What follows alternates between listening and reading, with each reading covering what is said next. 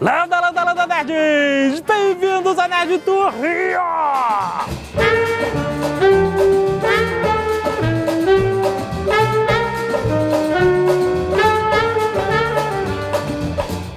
Sim, nerds, estamos aqui, a gente já fez tantas Nerdtours pelo mundo e muita gente sempre falou, cara, vocês têm que fazer no Brasil, o nosso país, cara, mostrar o que tem de bonito no Brasil e, cara, tá certo, tá certo. Como a gente poderia começar em outro lugar senão na Cidade Maravilhosa? O Rio é a cidade onde eu nasci, onde eu fui criado, cara, e assim, eu conheço essa cidade de cabo a rabo. Sempre que a gente vem aqui num lugar desses, a gente fica... Mesmo morador, cara, mesmo morador, a gente fica impressionado de como essa cidade é bonita, como é um dos lugares mais bonitos do mundo, cara. É inacreditável essa mistura de Mata Atlântica com morros e praias. É uma geografia desenhada à mão, cara. Existem poucos lugares na Terra como esse.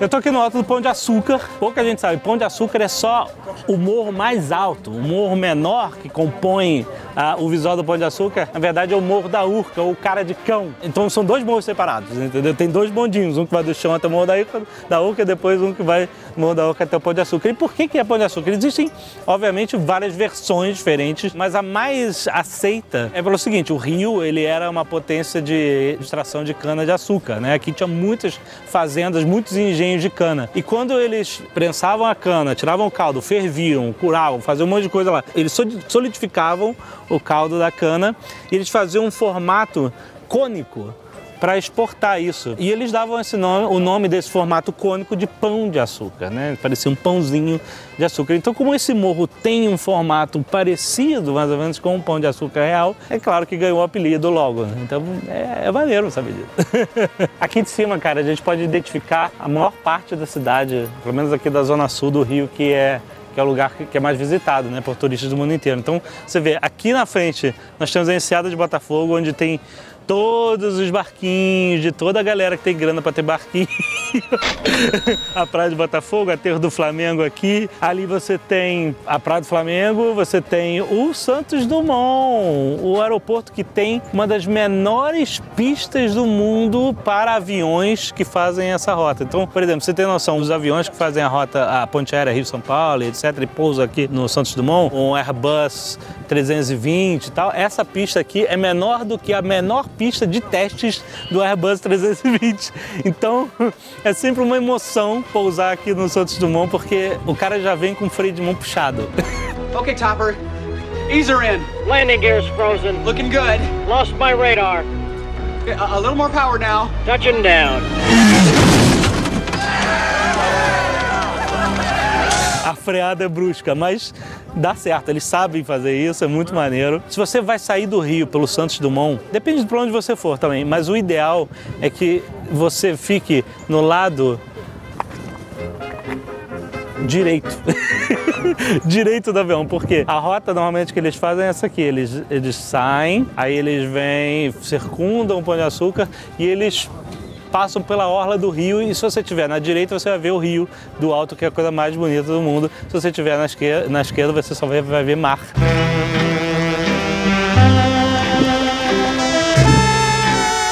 Então fica a dica.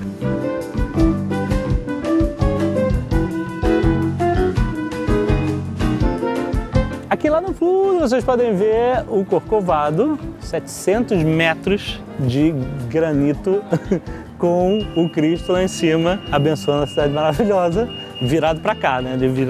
Na verdade, ele está virado para Niterói, então ele pode estar realmente abençoando Niterói. Nunca parei para pensar nisso. Ele está olhando, ó, Niterói, tamo junto. Ali você tem Copacabana, que antigamente não era tão vasta assim a areia da praia, era bem curtinha. A Avenida Atlântica, ela tinha duas pistas só, né? Uma para ir, uma para voltar, e ela foi aterrada, foi estendida para virar essa praia maior. Lá no fundo, atrás desse morro, nós temos Ipanema e Leblon, novelas da Globo, todas acontecem ali. Manuel Carlos. Viva o Leblon. Então, lá no fundo, o Morro dos Irmãos, que aqui a gente só tá vendo um irmão, mas eles são dois, que depende do ângulo. E nós temos a Pedra da Gávea, lá no fundo, a famosa Pedra da Gávea aqui. Muitos falam que é o gigante dormindo, porque ela parece um gigante, ela tem uma silhueta de um rosto, um narigão, e o corpo dele estaria deitado ali pro resto. Assim, tem que ter um pouco de imaginação, mas é essa parada. A Pedra da Gávea é da onde saem os voos de asa delta, de parapente, famosos do Rio. Você pode procurar, ver se rola, se você tem coragem. Eu não tenho. nem espere. E também dizem que tem um portal ali para algum lugar, para Machu Picchu, para Terra Oca, sei lá, sempre tem as histórias do Rio. Qual é o perigo que tem lá em riba? Eram os fenícios, que viajaram por todo o mundo à procura dos deuses deles. Eles acreditavam que aqui seria o lugar onde um dia desceria o grande Deus. Por isso chegaram até a esculpir o seu rosto na pedra. Esse aqui é o primeiro bondinho do Pão de Açúcar, que na verdade eles chamam de, né, toda essa estrutura eles chamam de Caminho Aéreo Pão de Açúcar, né, montado pela companhia do mesmo nome, em 1912. Exatamente, isso aqui é uma estrutura de madeira, metal, chão de madeira aqui embaixo. Cabe pouca gente e, tipo assim, a galera corajosa, custou 2 milhões de contos de réis para essa construção aqui. O primeiro trecho foi assim, a galera escalou com uma corda, chegou aqui em cima no Morro da Urca, cara de cão, jogou a corda lá embaixo. Aí eles amarraram um cabo guia, subiu o cabo guia e aí eles montaram, né, toda a estrutura a partir do cabo guia, né? E a galera corajosa pagou uma grana alta na época para dar o primeiro passeio de bondinho. Esse foi o segundo bondinho que foi instalado em 1972, ele ficou famosão num filme do James Bond, 007, contra o Foguete da Morte, que ele veio no Brasil. Ele tá no Rio, aí de repente ele tá na Floresta Amazônica, aí de repente ele tá nas Cataratas de Iguaçu. É um filme muito doido, o Brasil meio doido que eles inventaram lá no James Bond. Mas tem uma cena muito famosa que ele briga com o Dente de Aço, vilão famoso de vários filmes de James Bond. Ele mastiga os cabos de aço do bondinho, uma cena memorável. É engraçado você rever hoje isso. Então ele ficou em circulação até 2008, quando eles instalaram os novos bondinhos, feitos por uma companhia suíça, os caras que mais entendem de bondinho no mundo. Muito bom.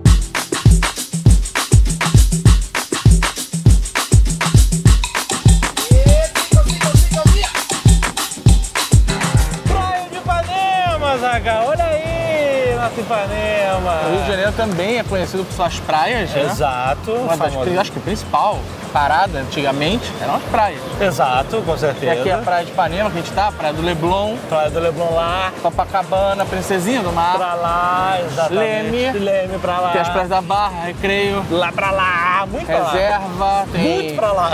Nudismo, tem vários tipos de praia. Que nudismo? Tem praia de nudismo. Aonde tem praia de nudismo? Onde as pessoas gostam de ficar peladas. Não quero saber como é que você sabe essa informação. Eu sei, é simples assim. E esse aqui, ó, que vocês veem, é a famosa ressaca. Quando o mar tá brabo, hoje bateu o sudoeste. Bateu o sudoeste, E ó. aí... Rebimboca da parafuseta. Eu sempre ouvi isso no Rio aqui, ó, bateu o sudoeste, Que eu não bateu o entendo sudeste. nada demais. Eu não sei, eu não entendo nada, bateu o exatamente, sudeste. bateu o sudeste. E ali, ó, ali no fundo tem um arpoador, olha aí, a pedra do arpoador, onde os cariocas gostam de sentar, pensar na vida, respirar, relaxar, sabe, o ar da natureza. É um posto carioca, e se você veio no Rio, você tem que ir na pedra do arpoador. Cuidado, obviamente, porque bate, né? Sudoeste. Bate sudoeste. Aí as ondas estouram na pedra, tu não pode ter que ficar longe. Mas os surfistas ficam perto da pedra. Eu nunca entendi isso, porque eles ficam perto da pedra do arpoador ali. É muito próximo. A onda, o vento, causa algum efeito quando bate na pedra. Que deve melhorar as manobras ou proporcionar a possibilidade de outras manobras. Mas é arriscado ficar ali na pedra. Aí o cara não vê 200 por hora. É uma pancada na pedra. O cara não é o Patrick Swayze, Keanu Reeves. Super onda. Não tem super onda aqui. Não, se vier super onda, a pedra não é o problema, são os prédios na frente, né? O surfista vai ter que se preocupar com os prédios. Exatamente, exatamente.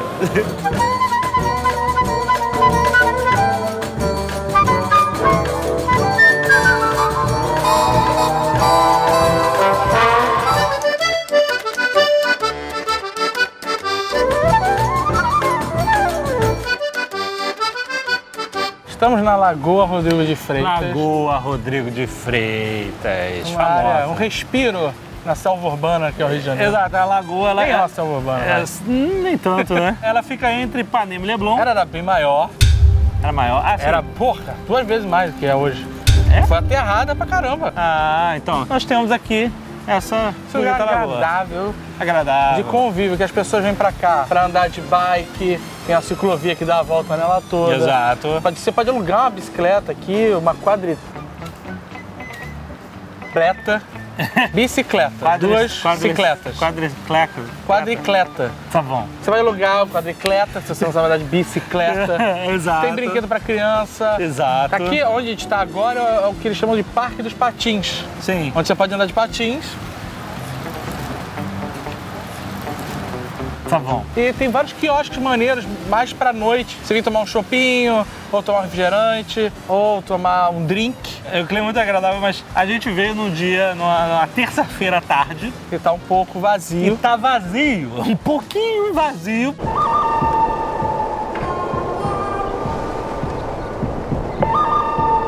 O que desmente essa coisa que carioca não trabalha. Cadê o carioca que não trabalha? Carioca está trabalhando. Ele devia estar aqui, exato, vagabundeando. Carioca não tá, o carioca tá trabalhando. Tá trabalhando, porque não tem ninguém. Não tá. Aqui a prova viva que o negócio de carioca vagabundo é mentira. É mentira. Mas aqui é um lugar muito legal. Aqui, ó, é onde fica a árvore. A árvore da lagoa, Natal, fica aqui, nesta lagoa. É um lugar bem legal pra você passear, dar um rolê, vir com os amigos à noite, ou vir com a família de dia. E é perto de muitas outras atrações, né, que você pode visitar, como Jardim Botânico, exato, praias. É tudo muito próximo aqui. É um lugar bem legal, divertido, de verdade.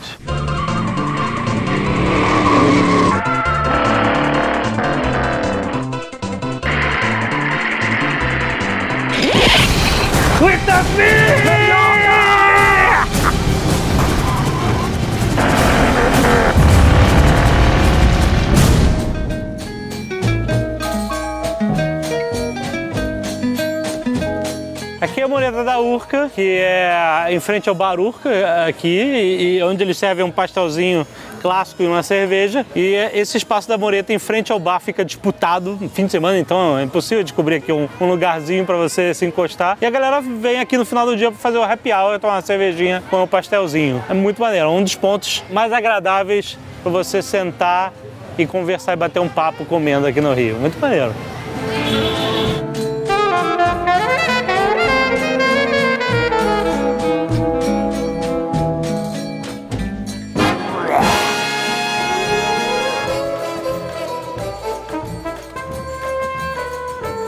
Bem, se lá em cima era a mureta, aqui embaixo é a pobreta da Urca, porque lá o bar fica bem em frente, então é muito mais cômodo pra você pegar a bebida e sentar na muretinha e conversar. Aqui os bares são mais distantes, mas a vista é mais bonita, inclusive. A gente não vai comer nem beber nada aqui porque a gente gastou todo o dinheiro na mureta, cara, muito mais caro do que a pobreta. Mas aqui é bem legal também, se você quiser gastar menos e ter uma vista mais bonita.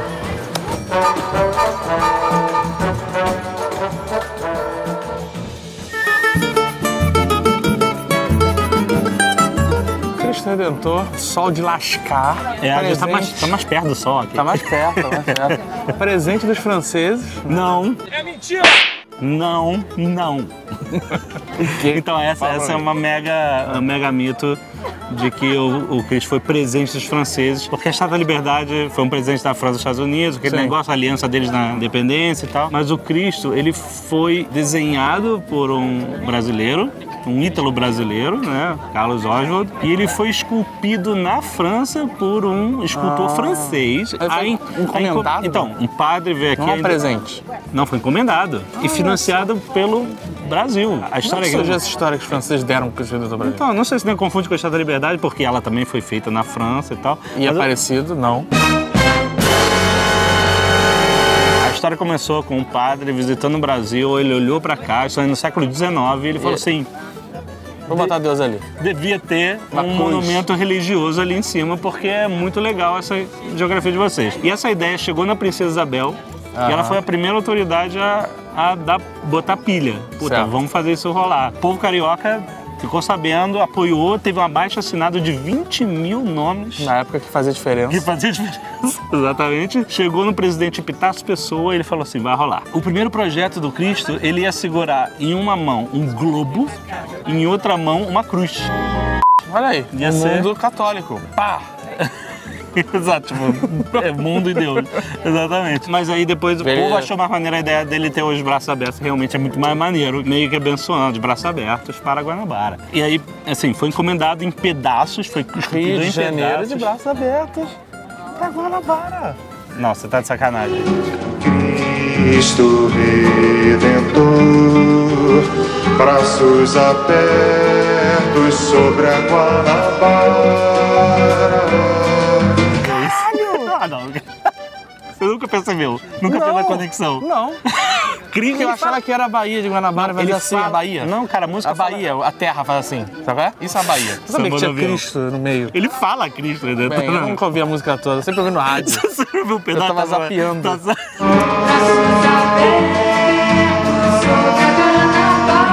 Bem, e aí o que aconteceu? Olha só que maneiro. A ideia ganhou força com o centenário da independência do Brasil, em 1922. Eles falaram, vai rolar. E aí em 1931 levou 5 anos pra eles montarem aqui. Mas ele veio esculpido de lá? Veio em pedaços, em módulos, né? E eles foram montando. Aí o presidente Getúlio Vargas veio aqui, sabe? Fez a cerimônia que se espera, né? E aí Assis Chateaubriand teve a ideia de convidar o Guilherme Marconi, que é inventor do telégrafo sem fio, pra, dentro de um iate na Baía de Nápoles, mandar um sinal pra ligar a iluminação do Cristo aqui. Incrível. Entendeu? Ele ia mandar um sinal elétrico, esse sinal elétrico ia rebater na Inglaterra, ia da Inglaterra pra cá, pra Jacarepaguá, e daqui eles iam mandar o sinal, ia rolar. É uma ideia. E já diz a música.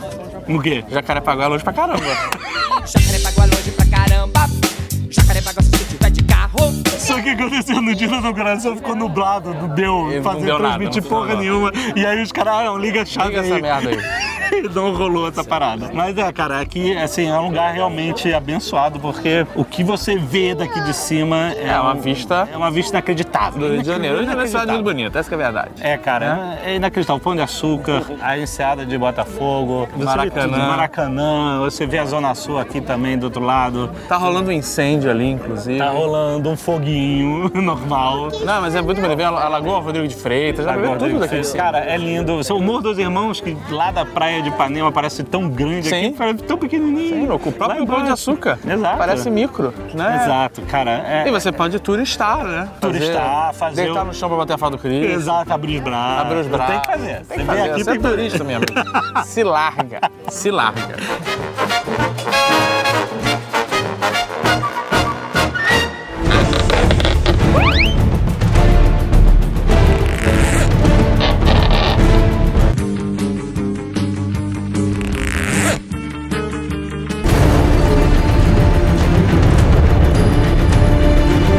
Seria o Nerdtour Rio de Janeiro se não tivesse um esporte de aventura. Concordo. Porque o Rio de Janeiro é muito outdoor, asa delta, surf, skate, é muito isso. Claro que a gente tinha que trazer alguém especial para voar no Rio de Janeiro. Bate-Rex, você já voou? Já.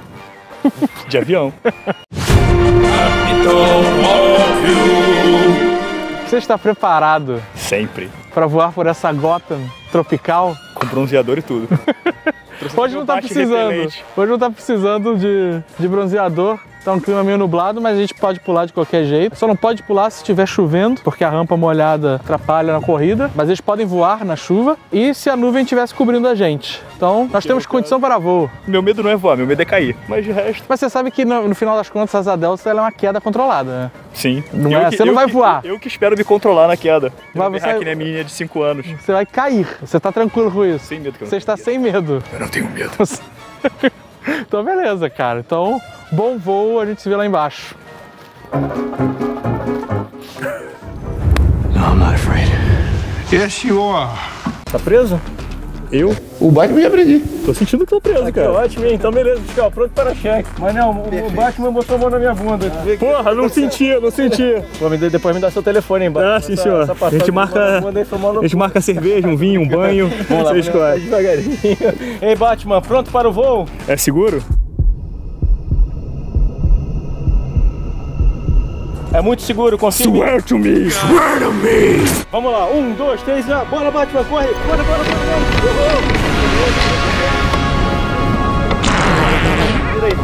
Ok, Batman no ar! Vai lá! Agora pilota aí, Batman! Bota aí. Devagarinho. Aí, super-homem, se prepara! Então essa é a sensação de voar sem nada, né? É mais próximo que a gente ser um pássaro, cara, mais barato. Não, pássaro não, morcego. É morcegão, claro. Agora vem cá. Qual é a chance que isso tem de ficar pra baixo?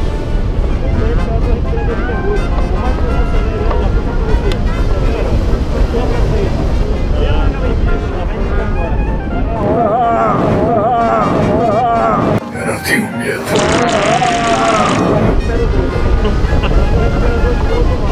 Entendi. É porque às vezes ela dá uma descida. E aí tem que ter cuidado pra não descer demais, né? Tipo assim, não você, o meu intestino. Beijo, super-homem.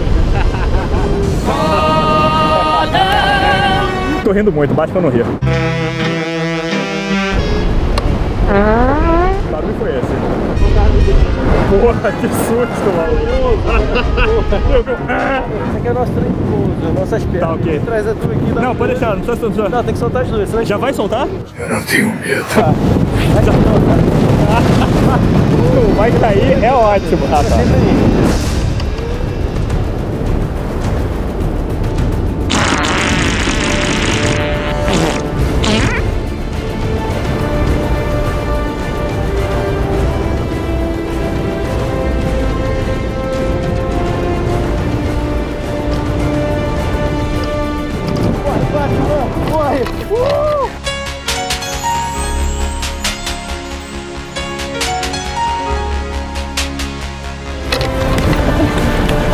Toca aqui. Alfred! Alfred! Alfred! Morcegos são noturnos, eu não sei o que eu tô fazendo aqui. I'm Batman.